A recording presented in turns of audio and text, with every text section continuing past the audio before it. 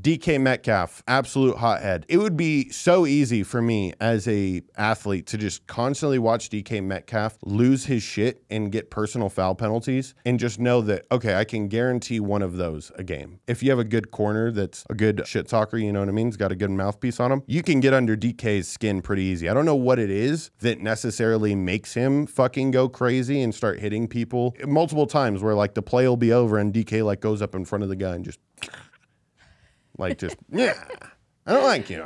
You said something mean to me.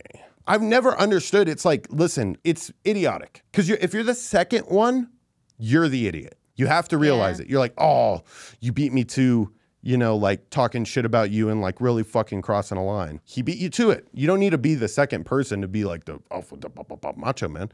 You kind of got to do it so you don't get the penalties. And then when you do it when you don't get the penalties, it's the ultimate release of, I just fucking owned you in every which facet of the game.